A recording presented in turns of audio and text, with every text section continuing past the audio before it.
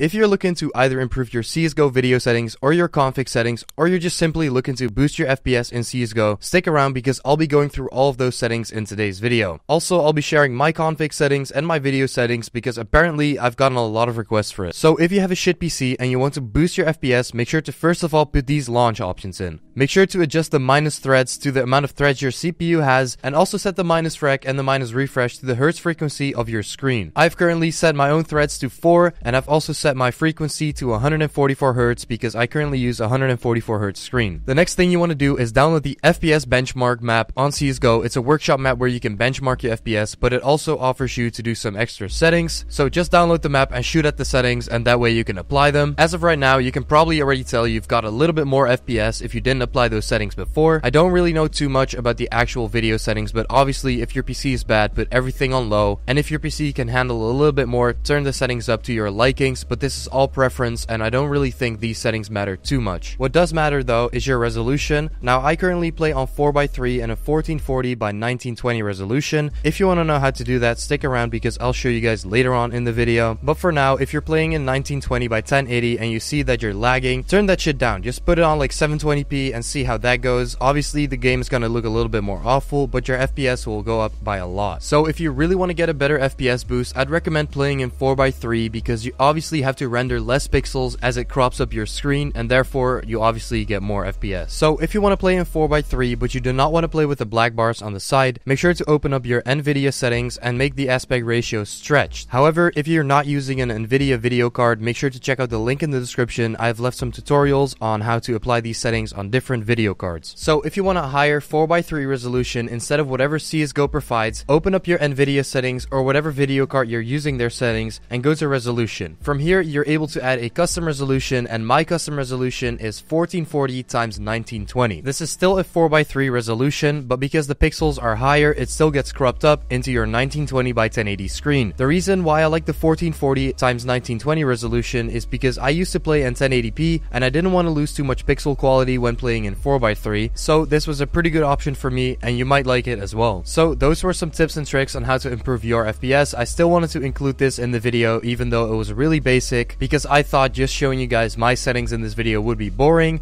but now I'm going to show you guys my settings anyway. So the settings I use are pretty simple. I've put everything on the lowest except for my shader detail, which is set on high. Multi-core rendering is enabled because that is something that's in the launch options. My multi-sampling anti-LA whatever mode is off because I don't even know what that is. My FXAA anti-LEA is enabled because obviously you don't want to hear LEA singing. That would be fucking horrible. My texture filtering mode is bilinear. My waiting for vertical sync is disabled, and so is my motion blur. Now I want to get into my config because this is something you guys have been requesting a lot from me too. I have already made a video on how to make yourself the best config, and I've also showed my old config. So in today's video, I'll be showing you guys my config again, and I'll leave a link to that video in the description down below if you want to customize your own best config. Because I do not know exactly what my config is anymore, I went to the Crash Viewmodel generator map. From this map, you can tweak your own settings, and you can also export your settings, which I'll do right now, and I'll leave them in the description down below. I will do the exact same thing for my Crosshair because I do not know exactly what I've done with my Crosshair over time, but on the Crash Crosshair map, you can also export your Crosshair settings and share them with other people, which I'll also do, so that will also be in the description down below. So that's basically a whole lot of description work, but everything that I'll be talking about in this video will be in the description so you guys don't miss out on anything. So I guess that would be it for today's video, but if you guys want me to make a video on a different topic, let me know in the comments down below because I personally want to do more commentaries on my channel, and I just really want to use my voice for more videos instead of just CSGO gameplay. So I help you out with some tutorials and you help me out with some ideas. I think that's a pretty fair trade.